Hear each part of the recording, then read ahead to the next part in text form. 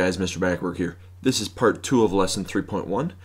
Two objectives we're going to cover in this video. We are going to talk about something called the natural base e, and then we're going to look at some exponential functions as far as modeling and solving some real-world problems. The first thing I want to do is introduce this thing called the natural base, and it's this e number that you can see on your screen right now. And e works a lot like pi.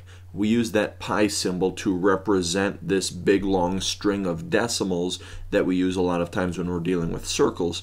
Well, e is exactly the same way. We use the symbol e to represent this number, 2.71, so on and so forth. So if we took the function f of x equals e to the x, we would call that a natural exponential function. Now what I want to do first with this exponential function is just get used to working with it and finding it on the calculator. So we're going to evaluate this f of x equals e to the x at 3 different x values using our calculator. So we're going to plug in -2, -1, and 0.25 for this x value in our function using our calculator. Now to find that e to the x button on your calculator, you'll have to look on the far left-hand side, and you'll find this ln button right above it as a second command. You'll see that e to the x thing. So if I go second, hit that ln button, it'll bring up the e, and it lets me put a power on this. And the first power we said that we were going to plug in here was -2. So if we go e to the -2nd power, I'm going to get 0.135 approximately. If we go second ln and use that -1 power, we get 0.368 if we round it off. And last one we said we were going to plug in was 0.25. So I plug that in, hit enter, and I get 1.284 if we round that one off. What I want to do next is look at the graph of one of these natural exponential functions. Now I'm not going to sketch this one out by hand. I'm going to use my calculator to help me out. So I'm going to go into my calculator to that y equals screen and just type in this 2e to the 0.24x. Here's my calculator with the function typed in. If I hit graph, it's going to look a lot like those exponential functions that we graphed out in the last video. It's kind of flat along that negative portion of the x-axis, but as we move through some of those positive numbers, our graph starts to increase very rapidly. Now we're going to start doing some applications with exponential functions. The formula you see on your screen right now is for compound interest. And all of those variables inside of that formula stand for something. A stands for the amount of our interest that we're getting. P stands for our principal investment. That R value is our interest rate. And when we write out our interest rate, we're going to take whatever interest percentage that we're given and rewrite it in decimal form. N stands for the number of compoundings that we're doing. And T stands for our time frame in years. There is another formula that we'll use along the way for something called continuous compounding, and it's this a equals p e to the power rt function. And again, p stands for our principal, which just means the amount of money that we're starting with. E is that natural base that we just talked about. R is our interest percentage written in decimal form, and t is our time frame in years. In this first example, we're going to be dealing with an initial investment of $12,000. We're going to get an interest rate of 9%, and we're going to find our balance after 5 years doing a couple different kinds of compounding. The first thing we're going to look at is compounding this quarterly. First thing I'm going to do is just write out that formula from the last page. So it's a equals p times 1 plus r over n to the power of n times t. And now what I'm going to do is start plugging in some numbers. We know that our principal investment is at $12,000 that we started with, times 1 plus, with this interest rate, we have to remember to turn that into a decimal. So I'm going to do a decimal slide 2 places to the left and get 0.09 over, well, the number of compoundings. If we're compounding this quarterly, that's going to be 4 times.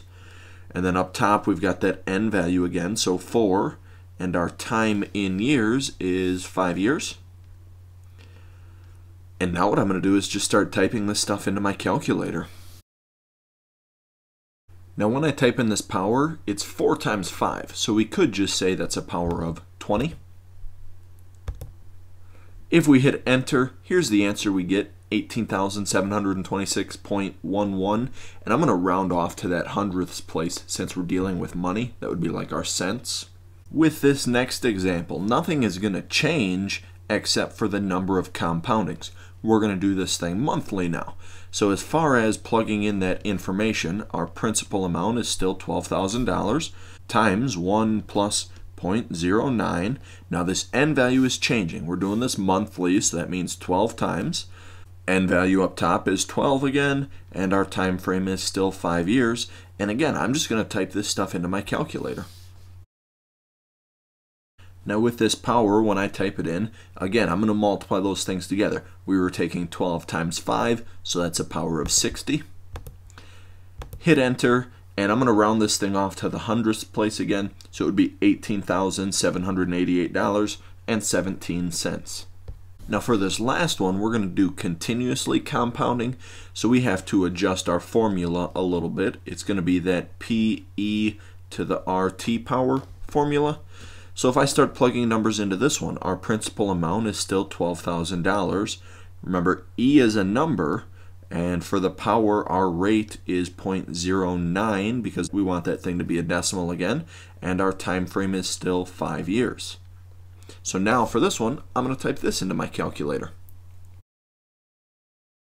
Typing this power in, if we take 0.09 times 5, we get 0.45. Hitting enter, we get $18,819, and we would round this to 75 cents. On this next example, we're going to change the numbers just a little bit. This time we're depositing $25,000 into a trust fund that's going to pay 8.25%, and we want to figure out how much is in this account when this child turns 26.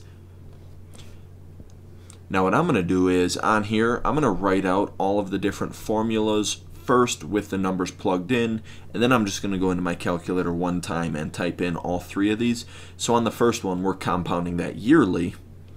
So we're going to use that A equals our principal investment, so $25,000, times 1 plus the interest rate in terms of a decimal, so slide the decimal 2 spaces to the left, so it's 0.0825 over, well, if we're compounding this thing yearly, it's just once, and then our power is going to be 1 times that time frame. Well, we started when this child was born. It's 26 years later, so it's 26 for that t value. For the next one, we're going to compound this monthly, so we've got $25,000 times 1 plus, again, our interest rate is still 0.0825 over, this time we're compounding monthly, so 12 times, n value is 12 again, and the years are still 26. Last one is going to be continuously compounded, so that's A equals our principal investment times E to the power of that rate, 0.0825, times the years 26. Now I'm going to go into my calculator and type in all 3 of these things to get those 3 different answers. For the first one, compounding yearly, our power is just going to be 26 because 1 times 26 is 26. We get $196,365.66. Next one I'm doing is compounding monthly, so I'm going to change that n value to a 12. For the power, if we take 12 times 26, we get 312. Hit enter, and we get $211,989.34. Last one, we are doing continuously compounding. When we do this exponent, if we take the 0.0825 times 26, we get 2.145 as our power. Hit enter, and we get $213,551.03. Last example we're doing is kind of a real-world application type problem with some radioactive decay. So in 1986 there was a nuclear reactor accident in Chernobyl, which was then part of the Soviet Union. When this reactor exploded, it spread a bunch of radioactive chemicals, such as plutonium, over the land. So what we're going to look at is how much plutonium is left currently, after 10,000 years how much will be left, and after 100,000 years how much will be left. So we're going to use this model P equals 10 times 1/2 to the power of T divided by 24,100. And all of these numbers that we're going to plug in are T values, they're years. To figure out how much plutonium is currently left, we first need to find our T value.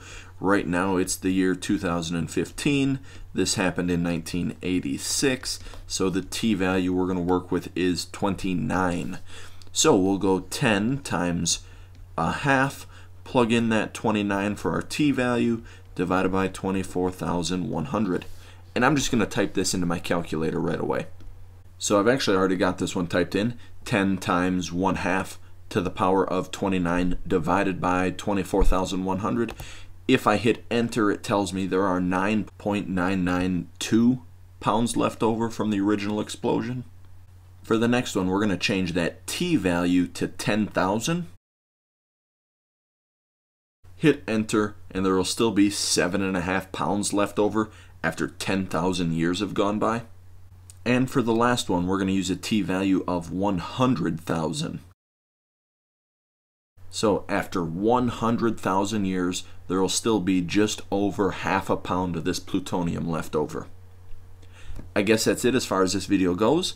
Please remember to fill out the Google form linked in the description down below, and thanks for watching.